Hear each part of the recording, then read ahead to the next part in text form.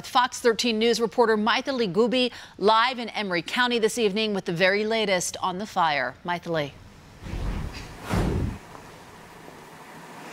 We're here at Lila Canyon, and behind me you can see where the smoke is coming out now, where that fire is burning. Now this mine is underground and the fire has been burning since Tuesday. Authorities say there are about 183 miners who work at this mine, and all of them were reported to be evacuated safely. We spoke to mining engineering professor at University of Utah about his thoughts on what we know about this fire so far. And for the community around Lila Canyon, I would say that they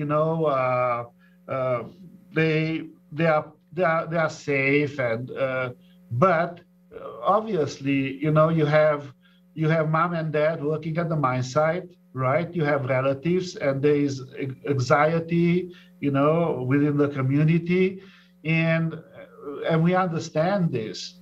But when you understand the phenomenon and you can control it, then you have the confidence that, yes, we can control this, and to make sure that in the future, this type of events won't happen.